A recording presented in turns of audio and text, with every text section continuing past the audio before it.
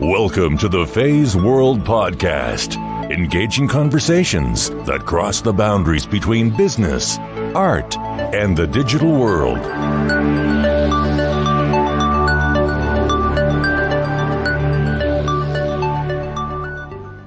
Welcome to the Feisworld podcast. This is your host, Fei Wu. On this podcast, you will meet a group of sung and unsung heroes who are willing to share their stories with you and what it means to them to live a happy and meaningful life. From Academy Award winner Christina Reed to Wall Street Journal best-selling author Claudia Azula Altucher, Hall of Fame martial artist Michael J. O'Malley, renowned jazz musician Ralph Peterson Jr., Director of Innovation Matt Lindley, Steinway artist George Coe, and many others. Every one of my guests brings unique perspectives that form an interplay of careers, explorations, personal philosophy, and being in the moment. Then my website, feisworld.com, has a page dedicated to every guest where you can find show notes, links, tactics, tools, ideas you can use. Without further ado, I'd like to introduce you to my guest today. His name is Tom Seabourne. Tom is a professor, author, fitness coach, martial artist, cyclist. In part 2, we'll be focusing on personal life, goals, and even challenges as a fitness educator today. I offer Tom some of my own advice on how an athlete like himself could potentially take advantage of social media, but beyond Facebook and Twitter.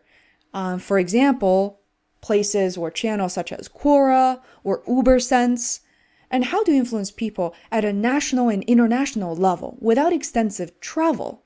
And that was an important factor for Tom. But you know what? There is no better era than the one we're in today to influence, educate, and establish authentic connections right from our homes. I am super excited to be sharing this episode with you all. However, I do want to apologize in advance for the sound quality. Tom lives in Texas and was very busy at the time, so we quickly jumped on the call. So it was not recorded via Skype, but a regular phone call. If you have any questions, things that you don't catch in this audio, please head over to my website, feisworld.com, and you'll be able to see Tom's episode right on the homepage. So thank you in advance for staying with Feisworld podcast. And if you have any feedback, comments, please let me know. Please welcome Tom Seabourne.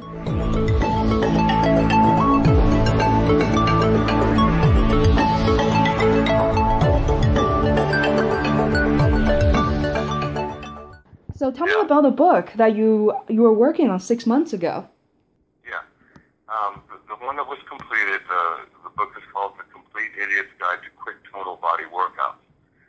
And the company that contacted me for this is a very prolific company out of New York. And when they put you on a deadline, you keep that deadline. In fact, when I first started working with them, they asked me to do 3 pocket idiot guides in 3 months, so 1 a month, which was a real quick timeline turnaround for me. And so I realized that when I work with this company, that there's no time for anything else.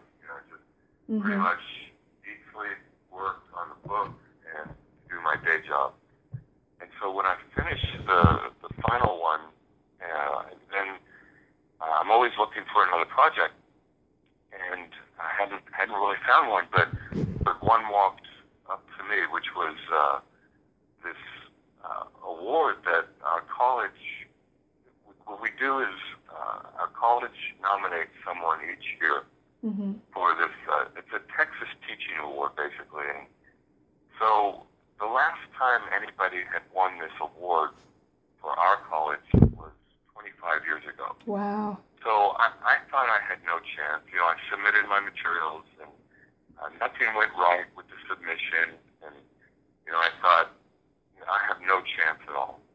Well, I let my wife open the envelope, which, I thought was a rejection letter, but the envelope, when she opened, she said, "Oh my God!" And it comes with a rather hefty stipend. So we were both so excited, and the college is excited because it's the Texas honor. So anyway, with that came a lot of speaking engagements, and so that's kind of kept me busy a little bit. But ironically, just like, with the question you asked, yeah, I'm looking really hard. I'm trying to find something. Here, the kind of things I like to try to do. Mm-hmm. My profession day-to-day is helping people become fit and stay fit. And so, as you asked earlier, what do I do kind of on a day-to-day? It's trying to find ways that I can do this on both a local mm-hmm. and a national level.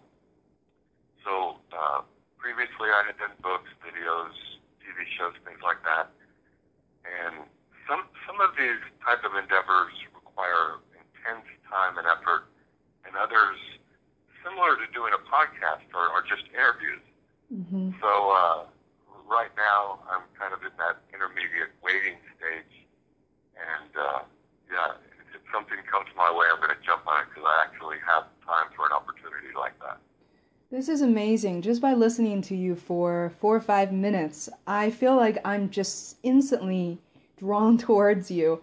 Everything you say is just really comes from your heart, and it's just so even-keeled, and it's very soothing for some reason. And this is not quite what I expected. When you see these fitness guru, which you're clearly one, you're Ph.D.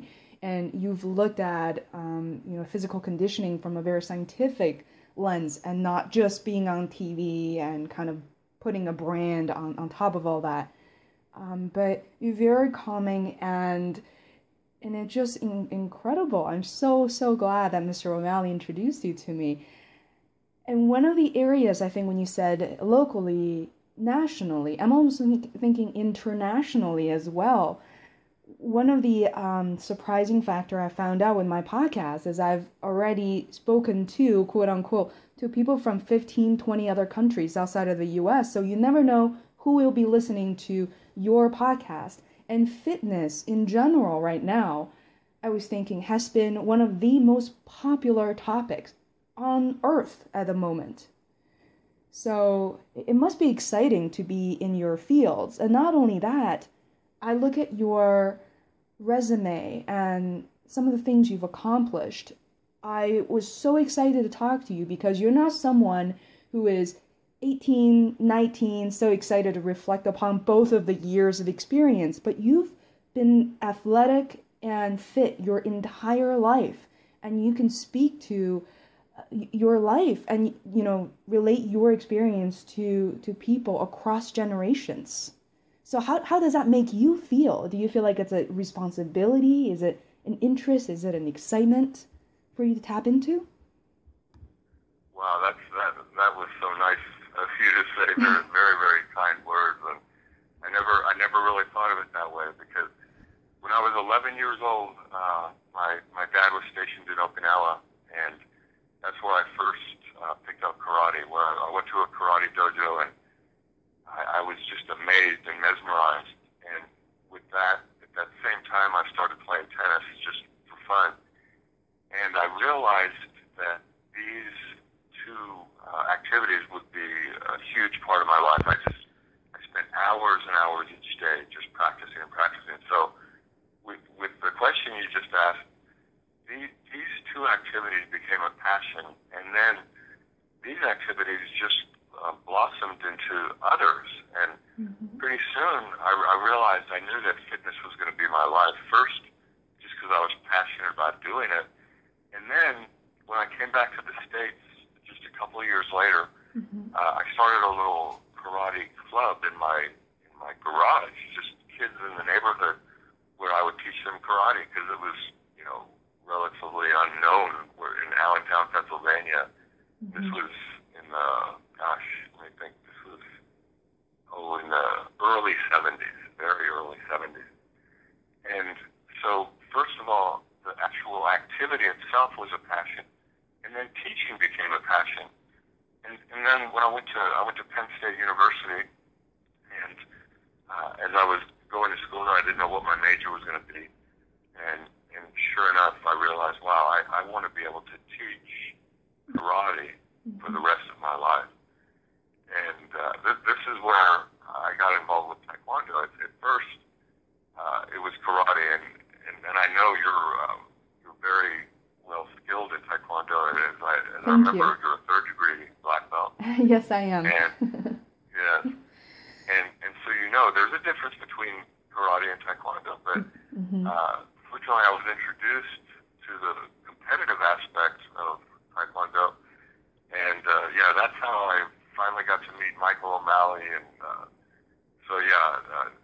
the question you asked, basically the answer is, even though I don't feel like, kind of like you're almost saying I'm a role model, I don't feel like that. I feel like I'm doing what I love, and I get to do it every day.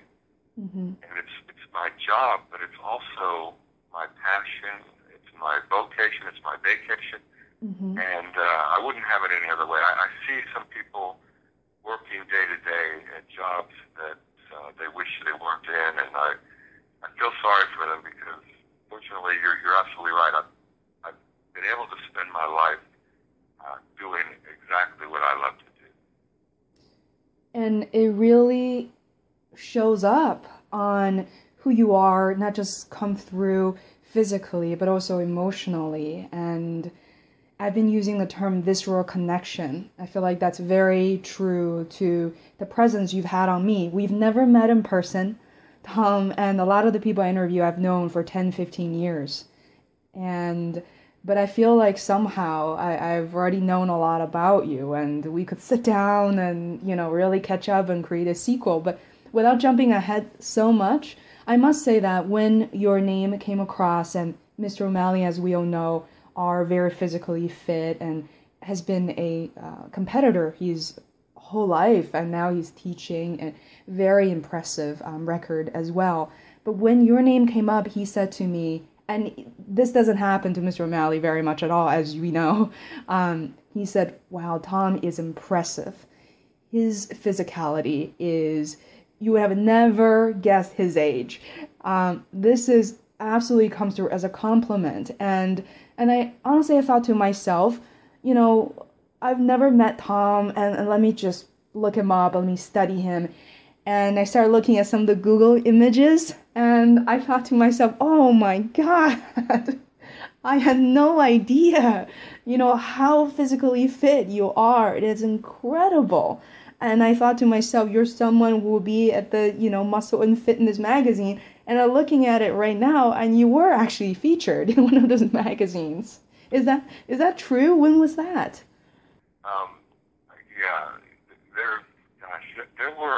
There was a 10-year period where I was traveling and presenting fitness programs all around the country, and then even internationally, Venezuela and Canada. But so there were a lot of opportunities there where interviews in different magazines, correct? And you said something very interesting that just struck me just now, and that is when you asked earlier about maybe the impression I've made on other people. Oh, I don't even know. I mean, you said the visual connection. Well, with what you do as your work, in social media, you have a grasp on all this, and I don't. I don't realize the impact of social media and all that. I don't use Twitter. I use Facebook just because I guess a few years ago, a friend just said, you might as well get on Facebook. Everybody else is, and so I did. But you're right. Social media. I mean, I'm looking at it now from the other end. I'm thinking about people I've connected with on social media, including Michael O'Malley and including some of my heroes from the past who I've been able to connect with. And I never thought of it that way, as that a person could be somewhat of a role model and not even know it, just because you're on Facebook, but you don't realize maybe that you're connecting with people that you don't even know you're seeing or connecting with. Yeah, you have 5,000 fans, which I don't. There's an inside story to that. That's hilarious. I've got to tell you that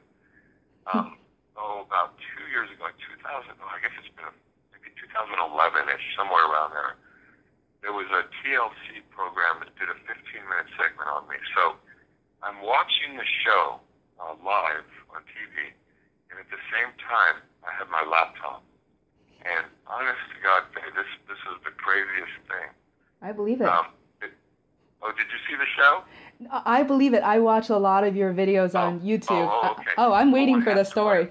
Well, what happened was while I was watching this television show on the TV, the TLC network, on regular TV, it was live, and all they said was my first name. They didn't say my last name, but they said where I live, Mount Pleasant, Texas. So I'm getting like one friend request, 2, 3. In that one show, I got over 1,000 friend requests just from that stupid show. And so, when you say the 5,000 fans, probably 1/5 of them were from that particular show, and then more of them trickled in later, hours and hours later. But isn't it crazy? Media is amazing. Another funny story, in my opinion. I guess in the early 90s, around 1993, I was featured in Sports Illustrated in a full page. And oh my gosh, did that create a change in my life?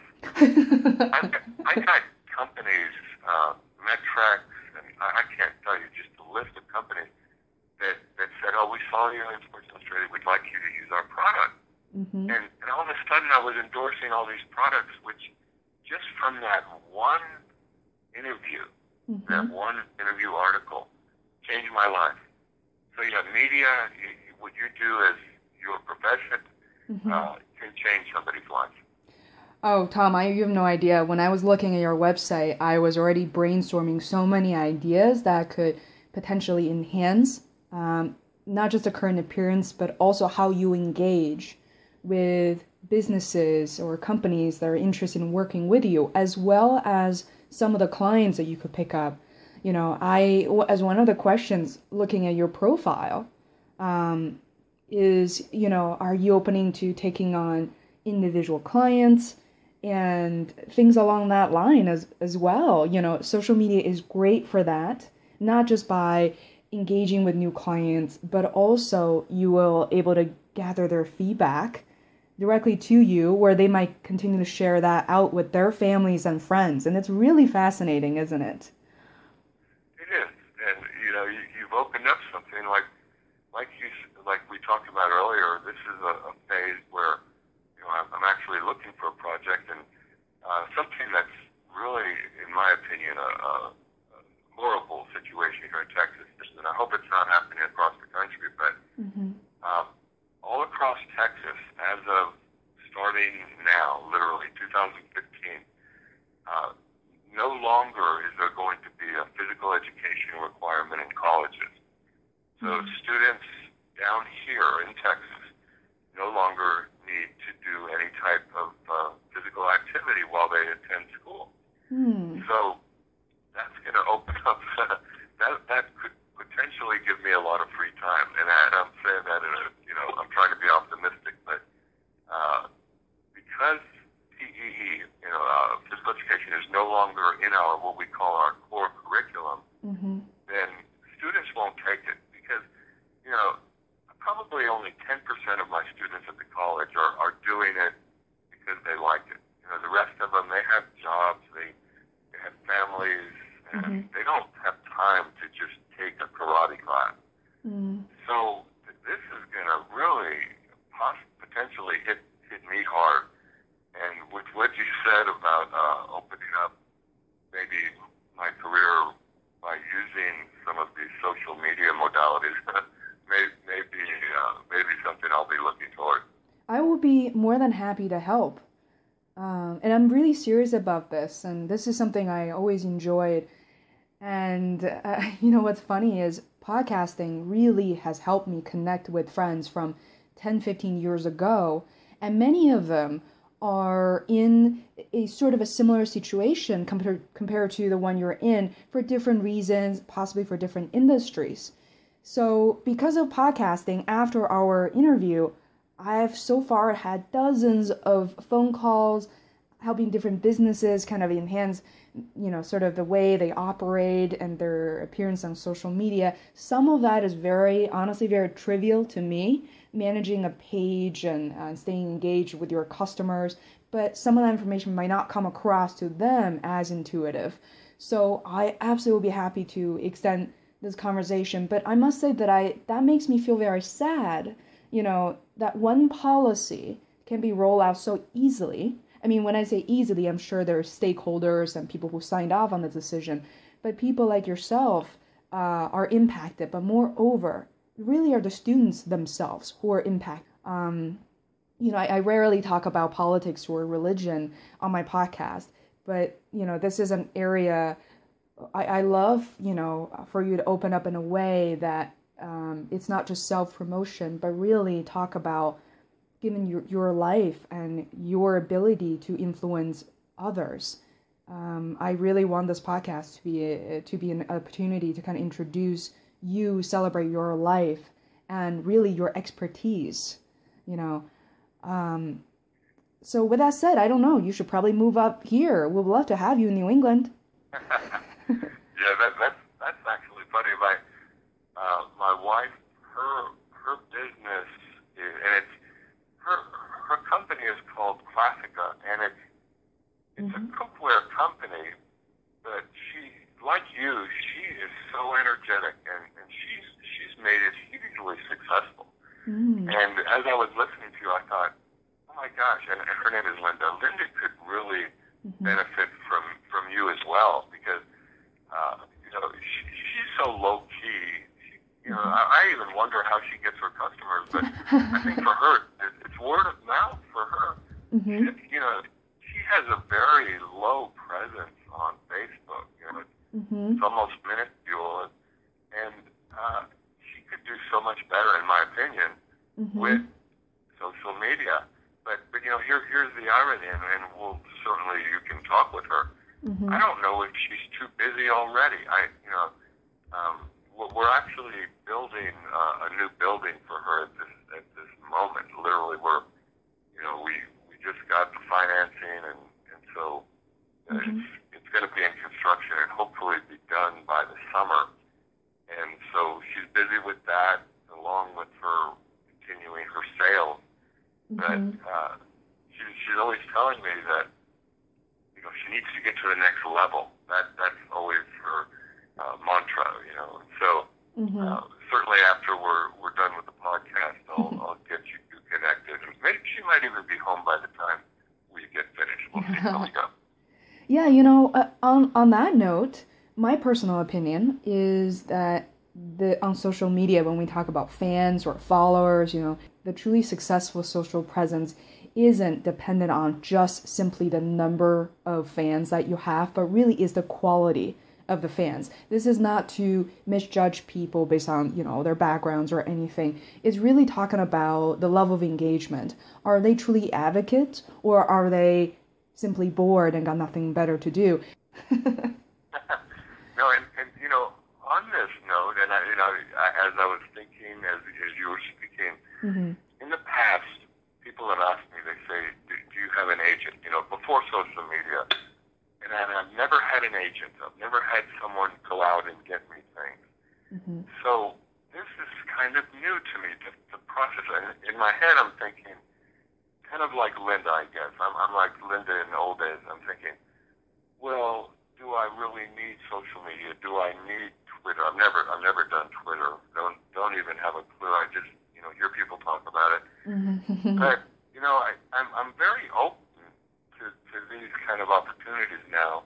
Especially at this critical time where I have this freedom right now to pursue something different. Regarding a different project. And I guess I've got to get my ego out of this, in the sense that I thought, well, in the past I haven't had an agent. I don't. So, in the back of my mind, I'm thinking, I don't, quote, need social media. But what am I talking about? Of course I do. I mean, I'm going to survive without it. I'll be fine. But like you're saying, how many more people could be reached, and, could we benefit, and vice versa? So, yeah, this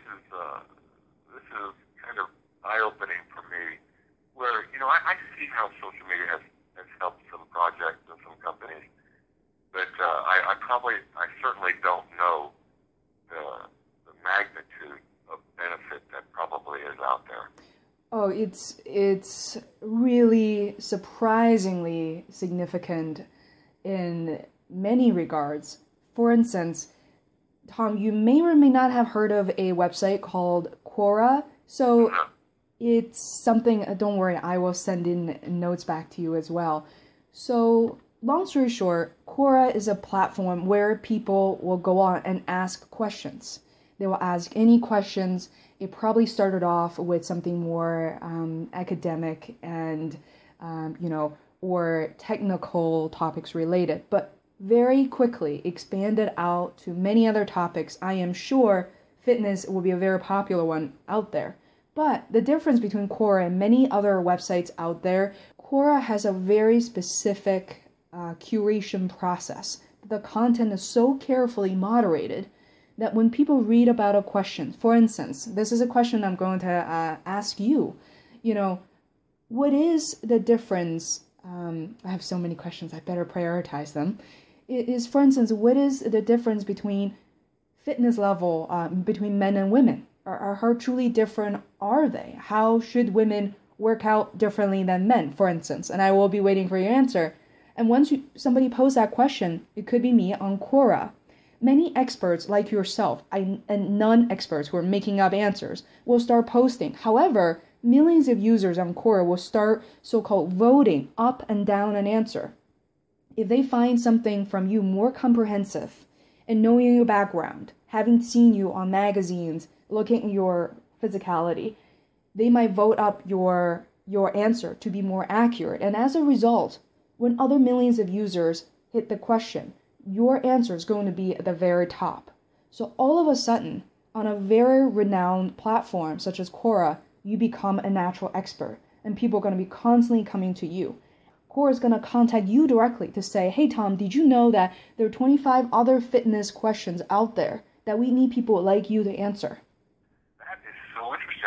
Let me ask if it's similar to this. I remember sometimes, and I don't know if you've ever done this, but sometimes I'll Google my name just to see what's out there, because sometimes there's crazy stuff. I remember I Googled one time and some guy said that Tom Seabourne said that sprinters are muscular because they sprint. Well, he kind of got the story half right, but so in other words, I was kind of misquoted. But on one of my things that I Googled, I Googled something where it was almost like what you just described with Quora, where it said like the top 10 answers, and it was to a fitness question, and I don't even remember being asked it. It had my name, like you just said, as the top answer or something to a fitness question. I can't even remember what it was now, but is that similar to what you're saying? And I didn't even know, but see, how come I didn't even know that the question was being asked me? Maybe it was in an interview or something, and then someone pulled it off, or they're like, I don't know. But that when you were speaking about Quora, that just came into my mind that somehow my answer to a question, and it may have been some question like people overtrain, that they need to take a day off, and once they take a day off, their benefits are enhanced. It was something similar to that. And I don't know, maybe I'm barking up the wrong tree right now, but this is really interesting to me. And along these lines, let me just say this, and you can help me with this, whether I'm on the right track or not, but I'm in a very small town, and I would love to get the word out. We were talking before about, different projects or ideas, and either through, I love what you're doing, podcasts, or doing something better with YouTube, more, you said that you saw a couple of my YouTube things, and these are so amateurish. I mean, I don't have a videographer. I just have a friend, or sometimes just myself, doing the filming, so to say. So that would be something I'm very interested in doing, is getting the word out on fitness and some of the questions people do how to do it. I don't have an expert in this area in my little town of Mount Pleasant that can help me with a podcast or with a, the videography. Mm-hmm. So anyway, keep that in the back of your mind. Maybe remotely you have something that works, that you wouldn't have to necessarily come all this way. But Mm-hmm. I don't know. I don't know. I might have to come all the way because I heard there are fried Oreo cookies in Texas. I'm very intrigued. That's hilarious. That's hilarious. Yeah, this is what got me away from traveling. The part I'm gonna say when you hopefully come visit, you have to fly into DFW, but then you have to make a 2.5-hour drive to get to our little town. And when I was traveling, I traveled for 10 years, and I finally just burned out on driving to the airport. You have to leave like 4 to 5 hours earlier to make sure, well, imagine in Boston, like right now, Mm-hmm. I've only been to Boston twice, and just the traffic and the way people drive there was crazy, if I remember. But Especially Dallas, today. Dallas, we don't have the, we don't have the weather problem that you guys have. Mm-hmm. But, the traffic times, and so I got so tired of just the flight delays and then sitting in airports that I completely quit. Mm-hmm. And I was thinking when the PE was taken out of the core curriculum, I thought, well, maybe I'll go back on the travel circuit, but gosh, I'd like to find a way to do things from here, and so I don't have to do that kind of travel anymore. The good news is here. There is no better era than now that for someone like you, I hope you don't mind me calling a fitness guru, to really be able to influence and educate people all around the world. Let me give you a couple of examples, and I obviously don't want to make this podcast all about me, but I really had a few thoughts based on what you said in the past 5 minutes or so. Is one, there are a lot of people, and I can send some of their names over to you, and those are the fitness gurus I typically follow, and they're all male, and yes, ideally that I would like a mix of a female in there as well, is that they literally work from their living room. These are the fitness gurus who will produce videos, for instance, on YouTube. And not only that, on YouTube, they will provide instructions, and as you know, YouTube has a description section. But that alone isn't enough. These guys will send out newsletters to their fans, and obviously the fans will subscribe to their newsletters. And this is where we talk about sequencing of perhaps every day is too much work for you, too much information for me to digest. But instead, what if it's once a week? What if it's every other week? You could send out the list of your activity. You can even mention what you're doing in your life. You can target information people in their 20s, 30s, 40s, 50s, or even older. It's really magical. You can educate them from a distance. These days, there are applications out there that allows you to receive videos from, let's just say that anybody in the world, and they're going to ask a question. Tom, this is how I am practicing training my biceps. Am I doing the right thing? And you were able to get that video, and you're able to draw on that video and tell them exactly what they're doing right and wrong. You can literally draw and edit that video and compile it and send it back to them. And that alone can become a service that you could have clients for. And so really, it's not about constantly being on the road, unless you are a public speaker, for instance, and that is your motivational speaker. You have to be on the road.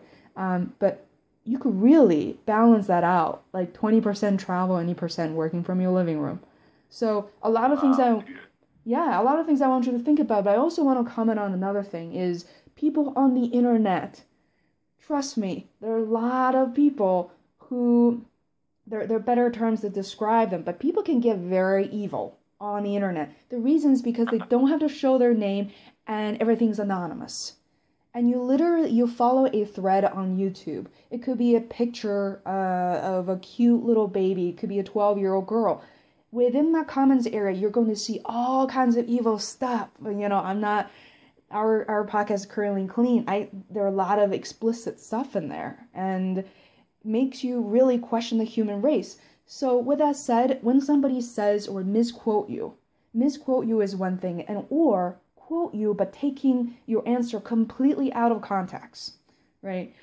And this is why a podcast by you, or the fact that you're on my podcast and hearing directly from you, is way more ideal than somebody else trying to represent you.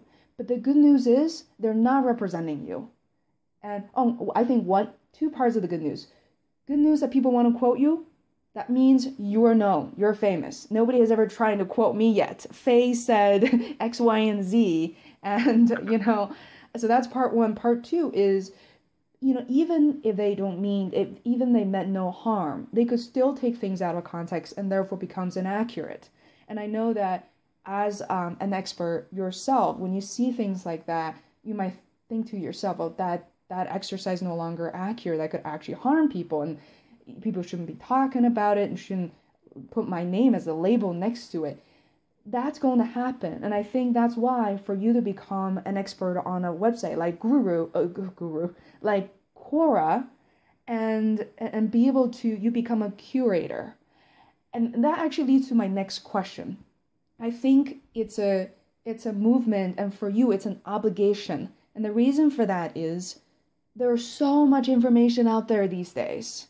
Think about when you were, 20 years old. You probably knew these 3 to 5 people, if that, to go to. And then they will offer you world-class advice. And you're training with, people like Mr. O'Malley. And best of your guys are best in class. Now, it's hard to tell who's the best out there. And I know this from the music industry, from the art industry. And I have a lot of musicians or artists in my family. And my mom in particular is an artist. And whenever we go to the gallery, we're standing there thinking to ourselves, what are they selling here? And we go to the Modern Art Museum. You see duct tapes floating on the surface, and that's called art. And it just blows our mind. And yet these artists, possibly in their 20s and 30s, are making millions of dollars. And people they got followings, right? And it's comical, and it breaks people's heart. But Mike, I think it's an obligation for you to become that filter, because you know what works and what doesn't. And so, you become an influencer and really help people like myself and millions out there to know what is the right information, what works and what doesn't. So with that said, I guess my question to you is, let's talk about your day for a second. How, when do you get up? What does your exercise routine look like? And I hope at this point of the podcast, people are already Googling you and seeing how you look, and very naturally too. So I wonder how you conduct your conditioning exercise and live your life. First of all, let me say that you are a motivator. I mean, as I was listening, and I didn't want to break in to acknowledge all of the wonderful points that you're making, and and I know you're a lot younger than me, and I'm thinking, what a wealth of knowledge you have already. And thank you. And with that, I get up at 4 o'clock, and oh man, it's funny that you asked that, because I always ask my wife, I'll say, shall I set the alarm for 6? Because I'll say that at night, and some days yes, some days no, because I don't set the alarm for me, and I would just naturally wake up at 4. It's become a habit, and the only reason I do that, Faye, is because I've got to get to our facility before everybody else does. Because if once the day starts and people start coming in, then I don't have any privacy. Mm-hmm. So I get there early to get my own workout in. Boom. So I get there from 4 to 5. So I get up at 4, get there about 4:30, goes from 4:30 to about 5:30 before people start coming in. Mm-hmm. And then all of a sudden there goes, that's my own personal workout that early in the morning time. And then the good fortune about answering the rest of your question about, the rest of the day is that at this point in my life, I'm still able to teach activity classes. So I'll teach a weight training class, then a tennis class, then a karate class, then a spinning class. So you can see I just teach activity classes back to back, and then there's some academic classes involved in there. A class called Fitness for Life. I have a couple sections of those. So as a teacher, and I love working out with my students. And, you know, for example, my karate class today, I can't imagine doing anything else in my life. And my wife knows this, and it's kind of scary, and that is, I would do this if I wasn't getting paid. I love it. And, you know, being around people that truly value what you have to say. I've been in different parts of the country, like Houston, where you're in a city, then, you know, and I don't know if it's similar to Boston, but, you know, just like you were talking when you were speaking a few minutes ago, you don't know if someone's legitimate or not. Mm-hmm. You really don't. And so I'm not very good at self-promotion. I mean, it may look like it when you see some of the things that I've done, but I really am not that good. And I also have a really hard time talking about myself. For example, in my classes, I never mention any of these kind of cool anecdotal experiences, like what happened in the World Championships, or because I don't know if it happens the same in Boston, but here's what happens in Mount Pleasant. Mm-hmm. Let's say, like in my karate class today, I will talk about my students. Like I have one student who got into the UFC, the Ultimate Fighting Championships, and he was a prolific student. And so my students gravitate when I talk about him. But if I were to talk about myself, I don't know what it is here in this town. It's almost like people look away. They don't want to hear it. And now, I still don't get it, because it's not as if I'm going to spend an hour talking about this anecdote that happened at the World Championships. But it's almost like, and I wonder if it's peculiar to this town, that people don't want other people to succeed. It's a crazy thing. It's almost a jealousy, I feel. So I don't ever bring it up in my classes.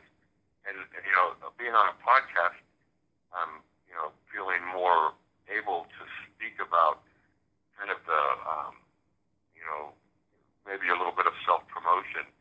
Well, first of all, because I can't see the people listening. And secondly, why, you know, they would want to know about certain events. So, in answer to your question, I start at 4 in the morning, and then I have teaching experiences all day long, which mostly involve activity.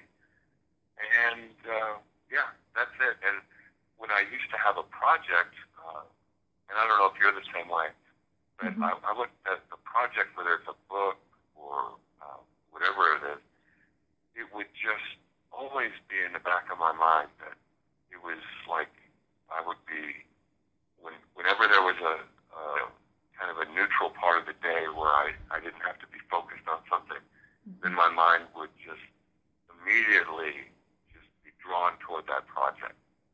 So, yeah, that's my day right now. That's really interesting. And it's kind of funny that I don't even need to look at my list of questions anymore, and you've triggered all these thoughts, and really inspired me to really think about who we are. And I must say, on the point of, do people really care about you, what you have accomplished? It's true. Some people don't, and some people feel a sense of jealousy. And, you know, I'm 30, and I look back, I feel like I grew up in Beijing. I grew up in Chinese culture. My parents were not the tiger mom or dad, but I grew up in a culture where, you know, it is not cool for you to constantly be promoting yourselves, or even promoting yourself at all.